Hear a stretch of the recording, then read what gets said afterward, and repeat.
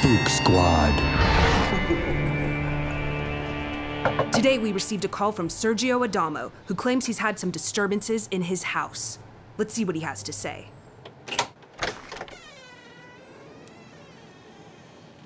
It's a Spook Squad. We're here to investigate your haunting. Call me Sergio. Yeah, come on in. Oh, wow, look at that freaking camera.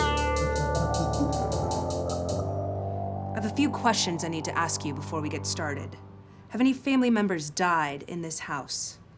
Just like two. You know, and my Uncle Tom on Thanksgiving died from a turkey knife going right through his sternum. That's gonna kill you. And then, probably like my sister Margaret was on the toilet and, she let it all out. Let it out? Oh, yeah, she let it all out. You know, like the Elvis? You never heard? He's like, she pooped out her heart and then her brain and her retinas. Any other occurrences of note?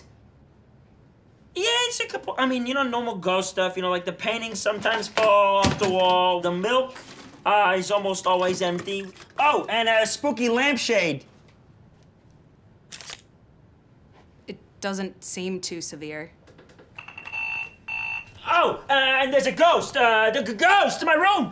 We should go see it. We should see it. Come. What else?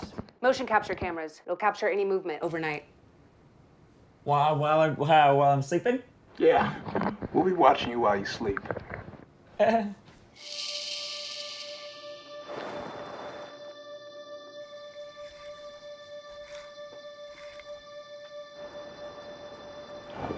He's up! He's up! He's going in the closet. Wait for it. Wait for it. Go! It's time to get him. Time to earn those paychecks. I'm a freaking ghost. I'm gonna eat your shoes. Let's go. Oh, God!